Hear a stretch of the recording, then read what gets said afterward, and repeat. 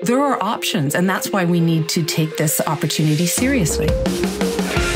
There's no way you can prevent global warming unless China is part of the solution. This is not normal male behavior. This is predatory behavior. We don't know how bad this bug is. We don't know what this bug does. All of that was thrown away in those 8 minutes and 46 seconds, and that's the moment that I became an abolitionist. Extraordinary claims require extraordinary evidence. Welcome to the Munk Debates. On every episode, we provide you with a civil and substantive debate on the big issue of the day to arm you, the listener, with enough information to make up your own mind. Today's debate, be it resolved, people have the right to choose how and when to die. A landmark Supreme Court hearing began today on whether to allow doctor-assisted suicide. The justices are being asked to consider whether current laws prohibiting assisted suicide violate the rights of terminally ill Canadians to die on their own terms. When Australian academic David Goodall turned 104 years old last month, he had one wish: to end his life. This morning, lawmakers in California are preparing to roll out legislation that would allow terminally ill patients to control their own deaths. Hello, I'm your moderator, Rudyard Griffiths. Every doctor and patient knows there are limits to what modern medicine can do. Most of us, at the end point of our lives, will be the recipients of what's called palliative care. At this stage in our medical journey, our life journey, the goal is no longer to save us, but to relieve our pain and suffering. How to do so, and at what point the absence of death becomes worse than the inevitable conclusion of every human life, is a highly contested debate. A growing movement of doctors, nurses, and ethicists argue that patients should be empowered to make this life-ending choice on their own terms. They argue that just as a patient has a right to choose how they live, they should also be able to choose how and when to die. They argue it is ethically and morally short-sighted to keep suffering patients alive. Euthanasia, in the form of physician-assisted suicide, is a mercy, not a crime. It may sound shocking, but in Belgium, euthanasia is quite accepted. And it's not just for the terminally ill. Chronically depressed patients like Ava can request it too. And so, on a day and time she's chosen, Ava says goodbye to her family. But others argue that end-of-life decisions are far too important to place in any one person's hands alone, whether that be a doctor or patient. Even on the brink of death, lives have meaning, right up to the very end of life. Providing palliative care in ways that prevents suffering, pain, and anxiety is what every doctor owes his or her patient. Killing them preemptively through medical intervention is a violation of those very same medical practitioners' most sacred oaths. The surge in medically assisted suicides is supposedly a grave threat to modern medicine, as it undermines the ethical bonds that unite patient and doctor in a relationship of trust and mutual care. On this installment of the Munk Debates, we aim to discover what it means to die with dignity by debating the motion, be it resolved, people have the right to choose how and when to die. Arguing for the motion is Dominic Wilkinson, the Director of Medical Ethics at the University of Oxford. He's a consultant in newborn intensive care at the John Radcliffe Hospital, Oxford. Arguing against the motion is Eugene Wesley Ely, American ICU physician, the holder of the Grant W. Little Endowed Chair at Vanderbilt University School of Medicine, and the author of the bestseller, Every Deep Drawn Breath.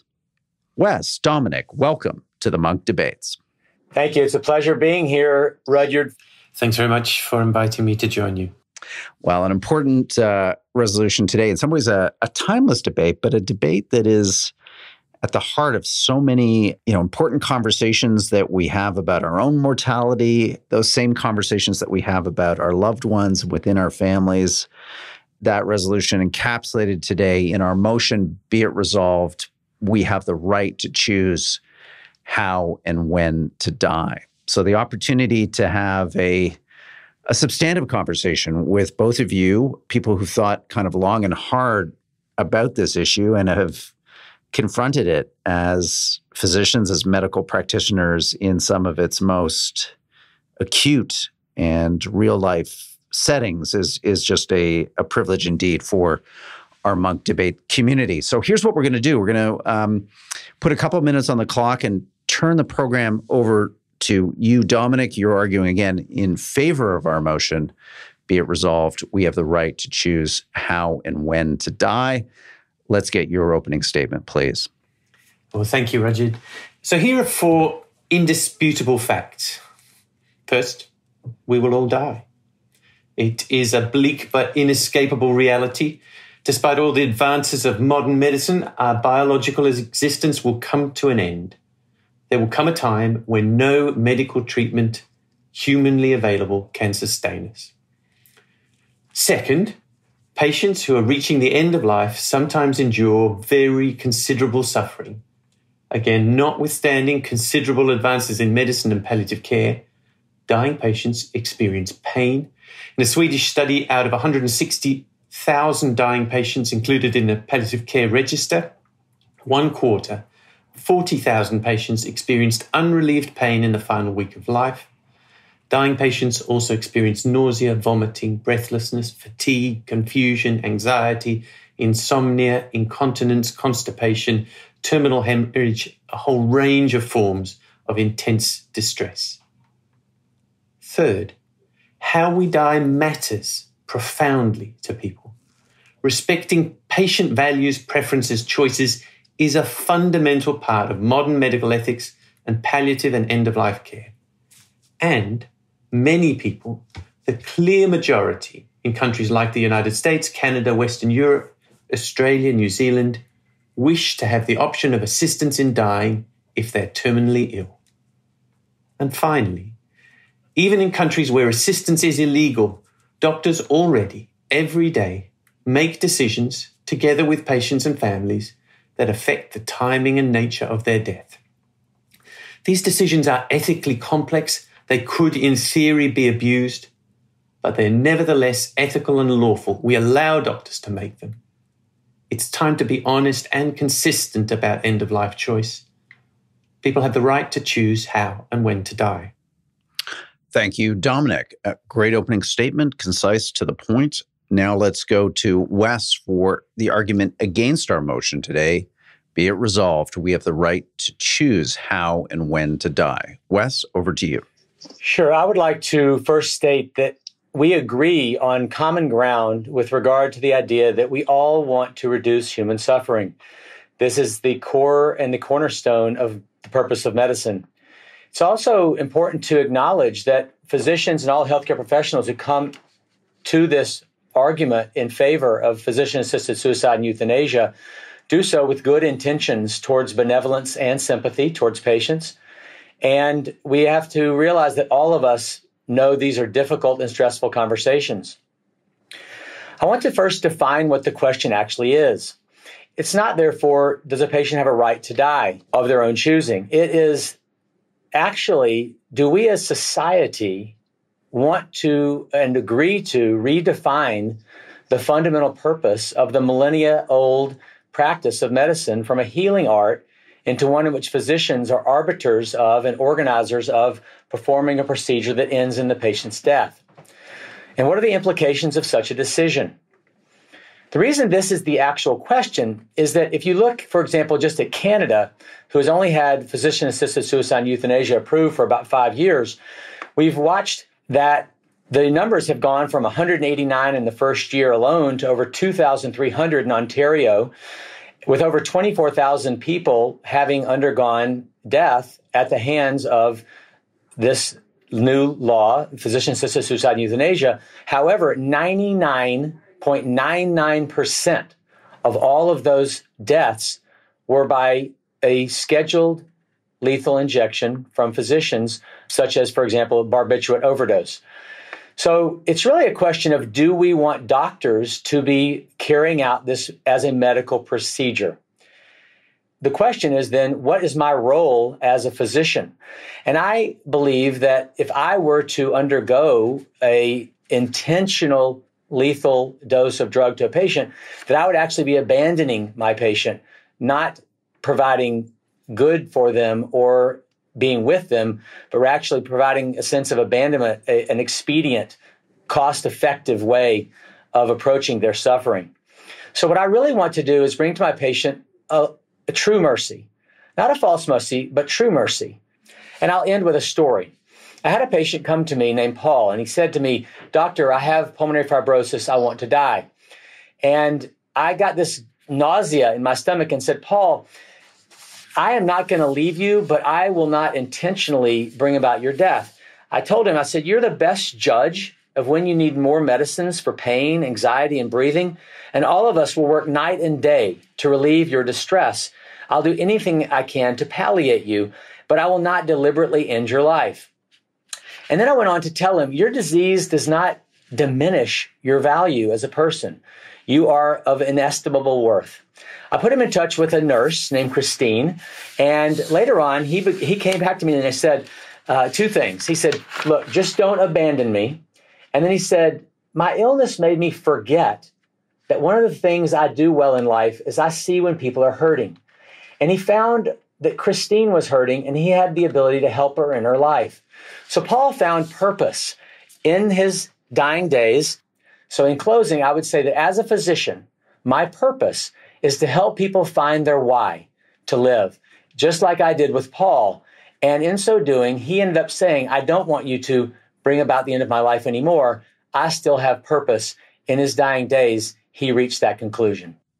Thank you, Wes. Now an opportunity for rebuttal. So this is a chance for both of you to kind of weigh in on each other's opening statements. So Dominic, let's go to you first. What do you want to react to from what you've just heard from Wes? So Wes talked about this question about redefining doctors' roles, his concern that in allowing doctors to actively end patients' lives, that they would be abandoning patients, that they would be resiling from fundamental goals of medicine. I think we need to, and we will doubtless come back to, some profoundly misleading false dichotomies that occur in debates about assisted dying. And these are these notions that we either choose to provide palliative care, that we either choose to support patients in finding meaning in their dying days, or we actively end their life. But of course, we ought to embrace both of those. For every patient like Paul that Wes described, who can find meaning despite the severity of their illness and whose symptoms can be relieved by caring physicians like Wes providing palliative care, there are other Pauls out there who say, "Hang on a second, you're telling me I have to stay alive for your sake or for the sake of somebody else? I am in pain. You have tried and failed to relieve my suffering. Why is it that you're requiring me to continue to live? You have in your pocket, in your cabinet, means of relieving my suffering. Why is it that you are forcing me to continue to live?" So I think we should avoid these false dichotomies. We should avoid these notions that it's a choice between caring and ending life. There can be situations where actively ending a patient's life respects them as individuals, respects their choice, respects their sense of worth and their dignity.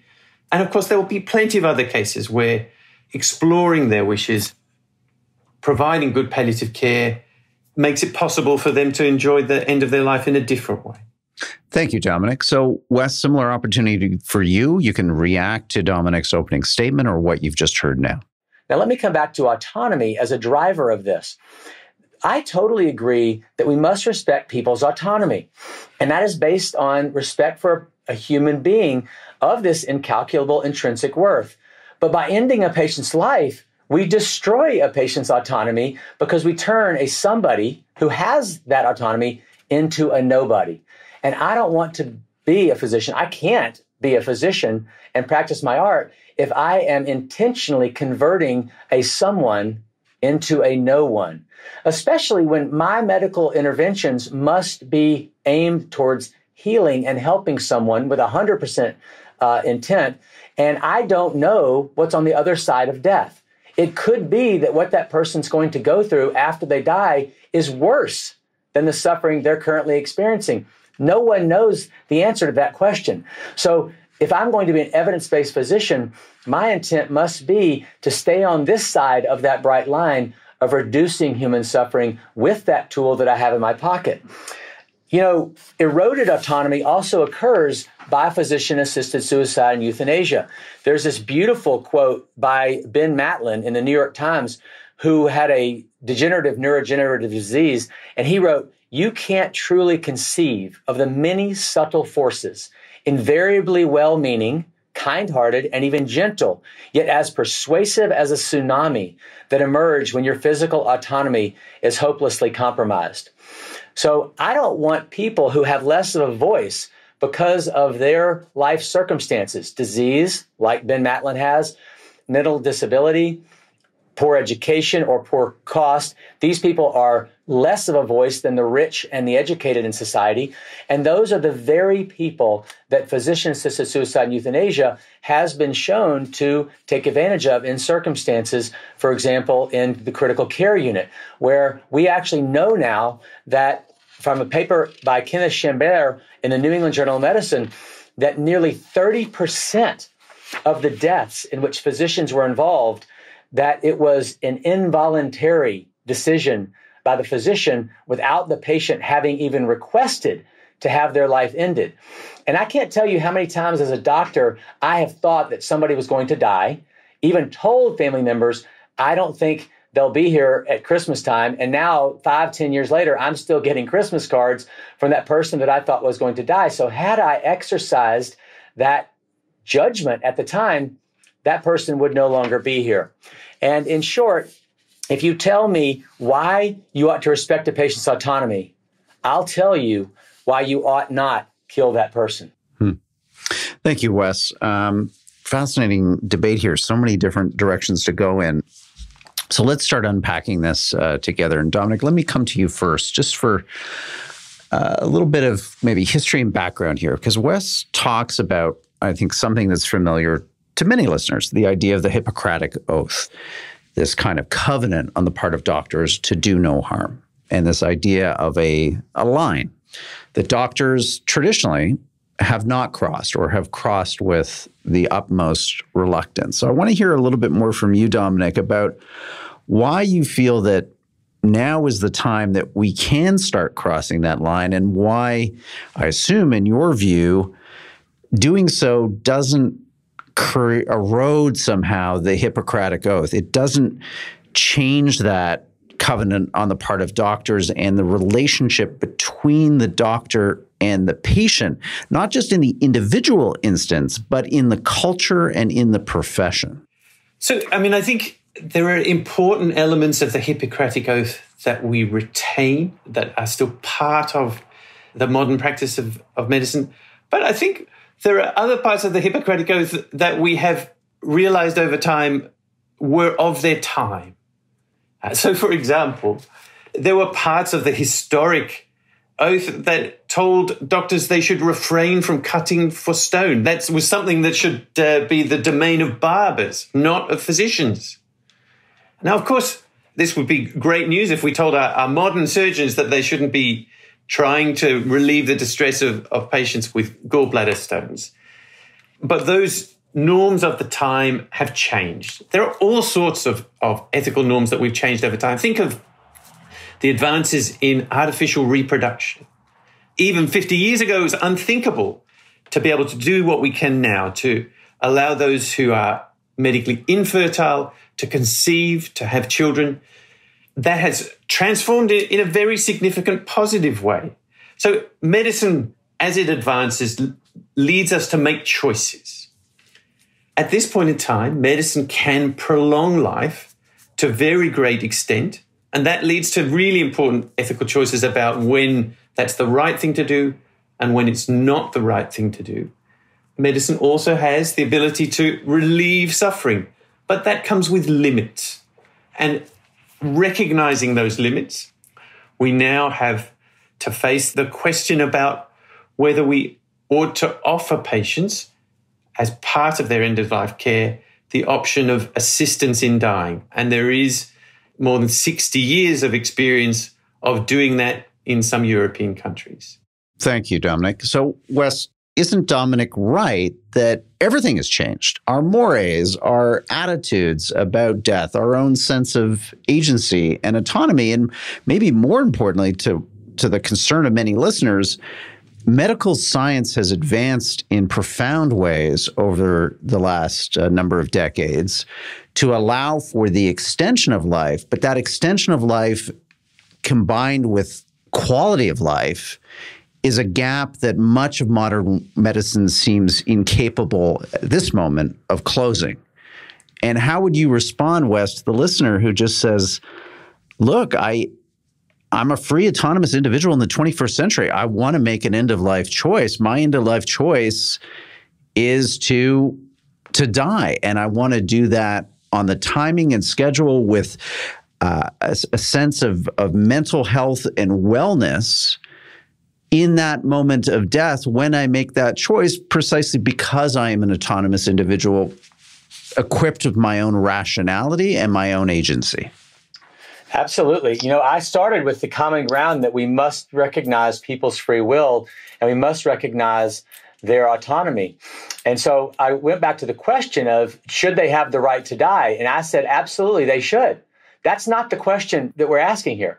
The question is, should the doctor be the one to do it?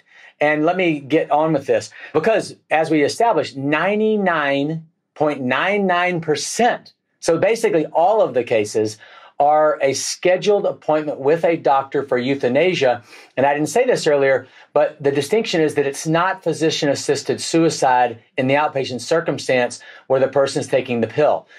PAS is an outpatient situation where I prescribe you a drug and you go home and do it. Okay? That is happening infinitesimally small number of cases. It's basically all a patient coming in Tuesday at 10 a.m. for this intended ending of your life via lethal injection. That's what this is in the world today. So the question back to the oath is this the role of the doctor? And do we in society agree that we will change fundamentally the role of the physician in society to be the person to carry out this medical procedure? But as I said earlier, and if we go back to the oath is, I will neither prescribe nor administer a lethal dose of medicine. Now, where's our common ground? Dominic says medicine has evolved and the oath should change. I completely agree with that. This is our common ground. Medicine has evolved in beautiful ways. I'm a transplant physician. I'm trained as a lung transplant physician, so I completely embrace the idea that when Danny West comes to me, and he's a person in my recent book, Every Deep Drawn Breath, he gets a new set of lungs in his life to extend his life. And the oath is a proto-oath. The Hippocratic Oath was a proto-oath, meaning it was the beginning. How does the oath evolve? So as the oath has evolved, we have to realize that what wasn't in that oath was the adequacy of palliative care. We know, for example, that 70% of people do not get adequate palliative care. If we spent the amount of attention and time on developing palliative care that we are spending on PAS&E, we would actually do so much of a better job. So we know, for example, that, let me throw out a couple of pieces of information about this autonomy issue and then palliative care. Autonomy has to have its limits. We want people to have autonomy, but it has to have its limits. For example, what is the reciprocal cost of the autonomy? For example, patients' families and doctors have rates of PTSD and depression at 20% even 2 years later. So we have to consider the reciprocal cost of the doctor being the one to do this, and then that person undergoes moral injury, and the family undergoes moral injury. A story. A family member of a friend of mine had their loved one underwent assisted suicide and euthanasia. And that person just sobbed and sobbed with me at a coffee shop because she was so injured that she was now in therapy. So there are reciprocal costs to autonomy. Hi, Rudyard Griffiths here, your host and moderator. I have a favor to ask you. please consider becoming a Munk member. Membership is free, and you get access to a series of great benefits, including a 10-plus year library of some of our best debates, dialogues, and podcasts. You also get a free monthly newsletter featuring the debates that we're watching around the world. And you get a specially curated Friday weekly Munk members only podcast that focuses on the big international events and trends shaping our world. All of that, again, free at www.monkdebates.com. I hope you'll consider joining and becoming part of our community. Now, back to our program.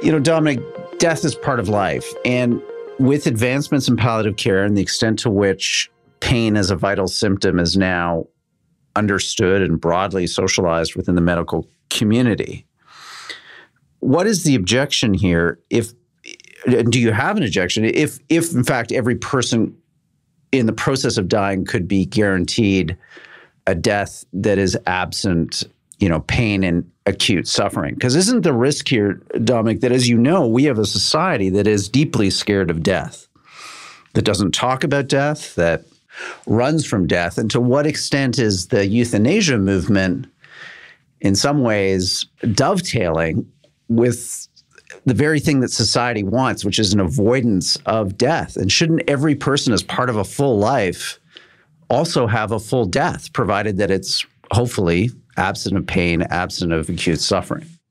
So one of the questions is what counts as a full death? And one of the important issues is whether the notion of a full death should be the one that the physician believes counts as a full death, or whether it ought to be what counts to that individual.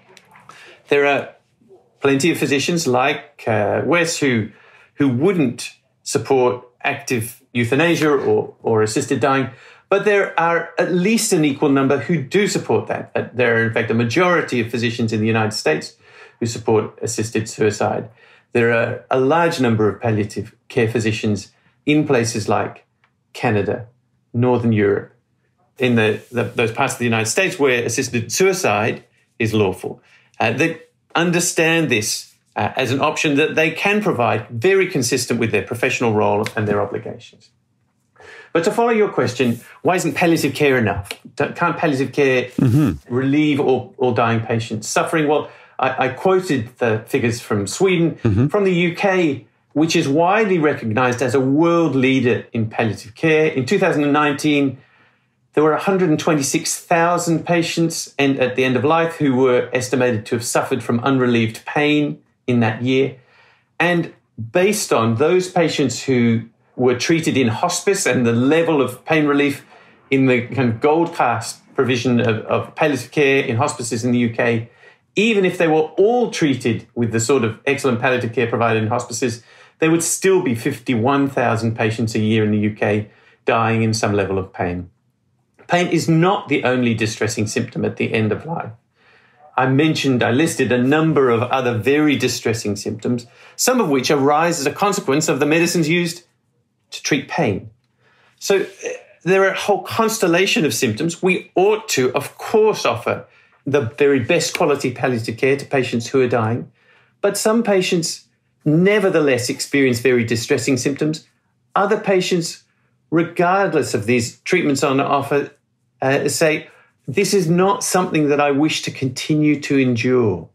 Why are you making me continue to endure this when I know the end is coming? So, Wes, to push this debate into some particular circumstances that no doubt our listeners are dealing with, either in their families or with loved ones, do you have a different view, Wes, of people who have what can only be described as these chronic degenerative illnesses and possibly their ability to access doctor-assisted suicide on the basis that they know that they have an irreversible disease that will lead to a really profound loss of their agency in terms of their ability for mental cognition, and that they will spend, no doubt, many years of the end of their lives in a vegetative state with very little, if any, quality of life due to the incapacitation brought about by dementia, Alzheimer's, or any one of these cognitive disorders that far too many of us know far too well. Is that an area or a set of cases where you agree that people have this right to choose how and when to avoid what is arguably a fairly pointless death, isn't it? Because you're not even conscious of your own self at that point. This question poses an external judgment on the other person about whether their quality of life is adequate or not. And one of the things that the medical literature shows very beautifully is that there is this thing called the quality of life gap between what somebody expects their quality of life to be and what it actually is. And the cancer literature outlines this very beautifully, that if somebody has an actual adjusted expected quality of life, and there's not much of a gap between that expected quality of life and their actual quality of life, they perceive their quality of life as fine. Many times I have judged that somebody's quality of life should be X, and they only expect it to be Y. They're fine with that therapy. Even I had a great ALS patient. Her name was Jessa, and she had ALS on the ventilator, and the resident outside the room said, "What are we doing here? Why is she on a ventilator? This is wrong, bad medicine." And the husband of Jessa walked up, she didn't know he was there, and put his hand on her shoulder and said, "Look, I agree with you that if it was me with the ALS, I wouldn't want to be on the ventilator, but my wife does, and she says that every day she's alive, she wants to be with me." So she had a narrow quality of life gap. And one of the things about palliative care that we should really make sure we highlight is that New England Journal papers and multiple investigations have shown that when people get adequate palliative care, over half the time, they switch their idea from a decision of wanting to end their life to one of saying, "No, I still want to live." So Dominic said the UK... Yeah, but the other half they don't. Let me say this. Just points Dominic to said, the problem. "Wow, we've got a great country in the UK that does great palliative care." And I say, well, no, they're all nascent. Because if 50% of people are ending in suffering, we have not done adequate palliative care, period. The whole point of palliative care is to provide enough medicine to relieve the pain. And not that I will ever promise a patient I can completely relieve it, but I can do way better than what is happening right now. We are nascent and we have to improve with the way that medicine has improved to keep people alive at the end of life. And then, Rudyard, one more thing to answer your question. Mm-hmm. What are people suffering from? Pain is number 14 on the list for requests for ending their life. It's depression and loneliness. These are epidemic. And these things can be treated by medicines, by loving caregivers, by social workers and hospice workers, where we could put money and time into those circumstances, but it does require money and time. We had a paper in the Annals of Internal Medicine that showed that many people are actually requesting this now just for a pure geriatric syndrome, which you said it's some sort of fatal illness. These are not people with a fatal illness.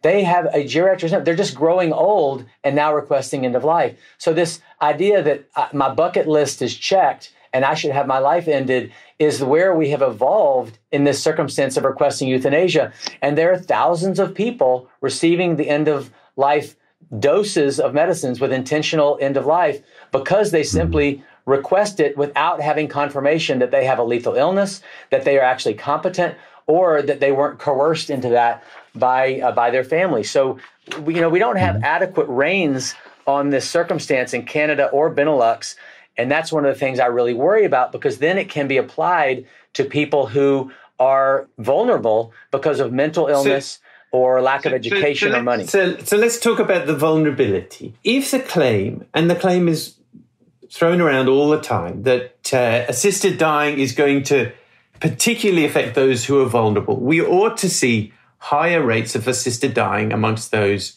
who fall into those categories. But assisted dying in Oregon and the Netherlands showed no evidence of heightened risk for the elderly, women, the uninsured, people with low educational status, the poor, physically disabled, chronically ill, minors, people with psychiatric illness, or racial or ethnic minorities.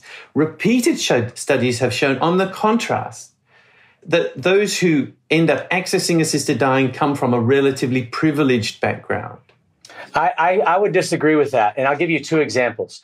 I think that there's a societal example regarding increased suicidality, and there's an individual example at the bedside. In Belgium, we actually, as I said earlier, have documentation in the New England Journal of Medicine that 27% of the patients who underwent a physician-involved end of life did so in an involuntary circumstance. I would argue that all of those patients, that 1/3 of people who got a doctor choosing to end the life intentionally, that those people were vulnerable because they were in a critically ill circumstance. They were unable to speak for themselves. And it is absolutely the case, and this has not been measured, so it's not in the facts you just stated, that poor people, those without family, those are the ones that don't have a voice. So this is a circumstance of vulnerability that is actually playing out right now in the world. The second example is that we have good evidence now when we compare states in the United States that approved PAS and those that didn't, since euthanasia is still illegal in the United States. We have proof that in the PAS states that there was a rise in suicidality in the general population uninvolved with PAS. So there are people out there vulnerable to the societal acceptance of suicide. And the fact that if doctors are involved, this must be okay. If doctors think it's okay for their profession to be the one that is actually carrying out a medical procedure intended to end life, that this must be somehow more acceptable than we used to think.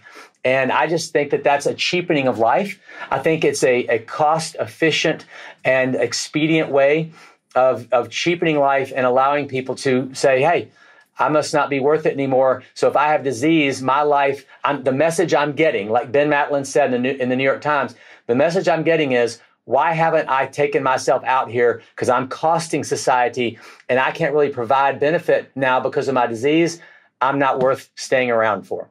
I think we need to really pay attention to the messages that we give to society. But I think it's a profound mistake to conflate these debates about assisted suicide with our wider important debates about how we care for those with chronic illness, with disability, with mental illness, who have thoughts of ending their life.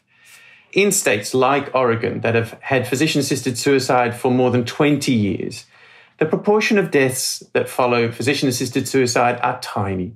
0.4% of deaths in Oregon follow physician-assisted suicide.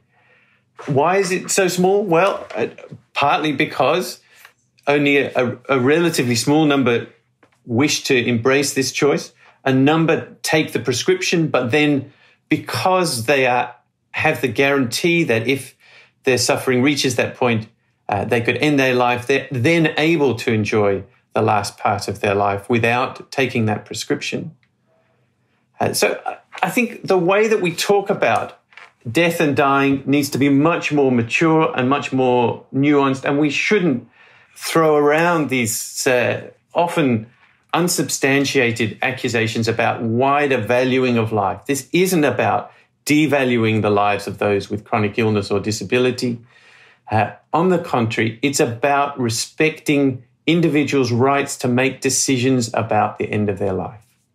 Thank you, Dominic. Let's go to closing statements. I'm conscious of our time. This has been a terrific debate. We've, I think, looked at this from the perspective of patients, doctors, families, and society at large. So mission accomplished on all those fronts. Our motion today that we've been debating is, be it resolved, I have the right, we have the right to choose how and when to die. Wes, you've been arguing against the motion. What are the final points or arguments that you'd like to leave our listeners with?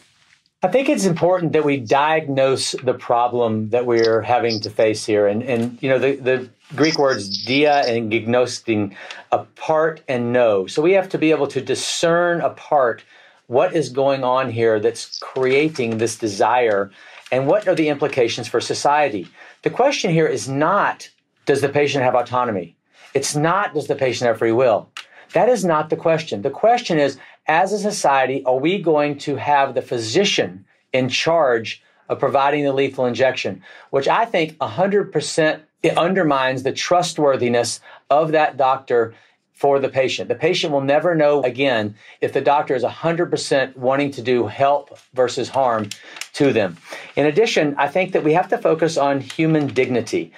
And dignity is innate to every human being. It must be respected. And there's nothing dignified about creating a somebody into a nobody. It removes the person's autonomy. It ends their own decision-making. And it's why I think these euphemisms around the end-of-life movement, such as dying with dignity, have been chosen. They're trying to undermine the actual purpose of the word dignity by saying, do you want to die with dignity? Of course I want to die with dignity. Who wouldn't want to die with dignity? Well, then let me dive deep with you at the bedside as your physician and show you the respect I have for your life, even though you have illness. No matter how much life you have, I will spend the time and show the love to be with you, not feel sorry for you, but to empathize with you and be present with you, and not just provide benevolent intent, but actually do good for you by showing you a why to live, lifting you up. And really, the glory of medicine is when we fully explore the other person and that unique human individual. And I think that what physician-assisted suicide and euthanasia does is it bypasses that glorious connection that we make. It would change me from a physician into merely a technician providing this lethal injection. That's something I simply could never do and would never disrespect the patient by doing. So in summary, I think that good medicine is palliative care. It's reduction of suffering via the tools that, as Dominic pointed out, I have in my pocket. I can provide you that reduction of suffering, and I will stay with you. And as I promised Paul, I will never abandon you. I will address your loneliness. I will find social workers and palliative care doctors, hospice doctors. I will kill your pain, but I will not kill you. I will treat you as a somebody, not as a nobody, and never abandon you. Thank you, Wes. Our debate today, it's been a fulsome one. The motion, be it resolved, we have the right to choose how and when to die. Dominic, you've been arguing in favor of the motion. We're going to give you, as per debate convention, the last word in this discussion. So I'm going to finish by quoting one of the judges in the vital Canadian constitutional case that led to change reform in Canada. Laws that prohibit assisted suicide mean that people who are grievously and irredeemably ill cannot seek a physician's assistance in dying, and therefore may be condemned to a life of severe and intolerable suffering. A person facing this prospect has two options. She can take her own life prematurely, often by violent or dangerous means, or she can suffer until she dies from natural causes.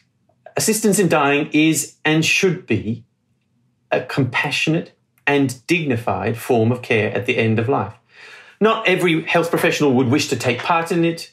Dr. West has made very clear that he would not choose to, but they don't need to.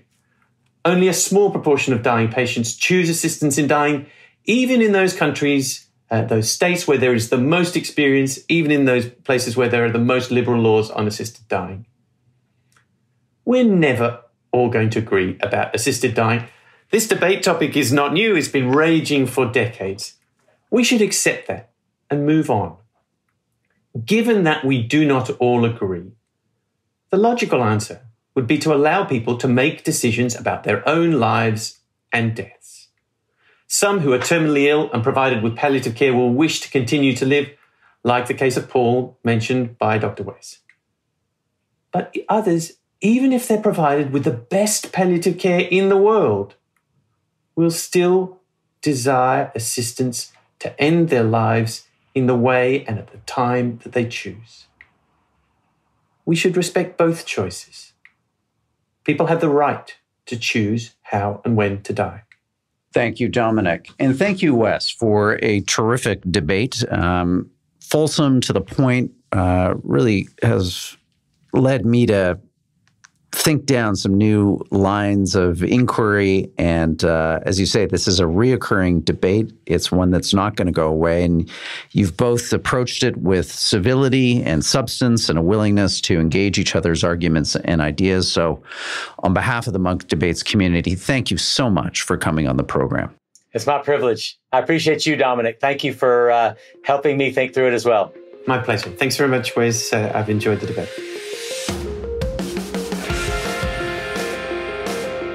Well, that wraps up today's debate. I want to thank our participants for a fascinating, far-reaching conversation on a vital issue of our time.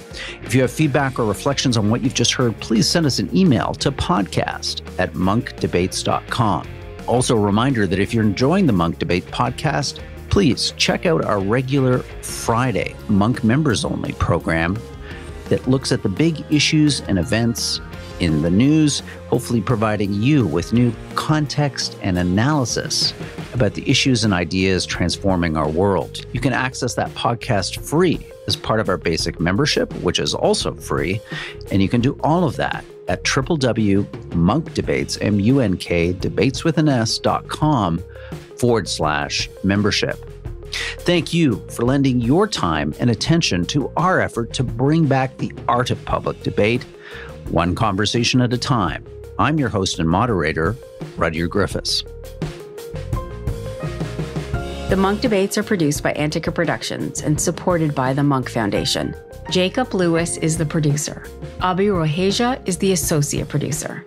The Munk Debates podcast is mixed by Reza Daya, and the president of Antica Productions is Stuart Cox. Be sure to download and subscribe wherever you get your podcasts. And if you like us, feel free to give us a 5-star rating. Thank you again for listening.